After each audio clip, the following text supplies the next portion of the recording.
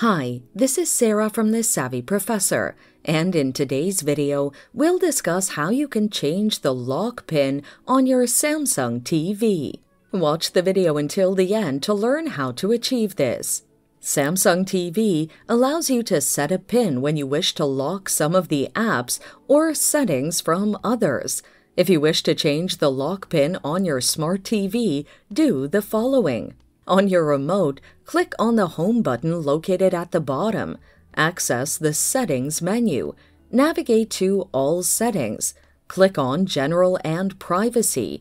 Tap on System Manager. Select Change PIN.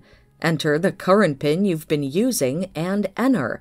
If you've never changed the PIN before, the default PIN is 0000.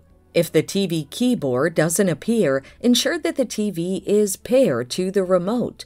Set a new lock pin and confirm it. Ensure you set a unique lock pin for you to control the access to the Samsung TV. To avoid forgetting the pin, feel free to note it down somewhere discreet. So, there you have it. You can use these steps to change the lock pin on your Samsung TV. Thanks for watching. Till next time.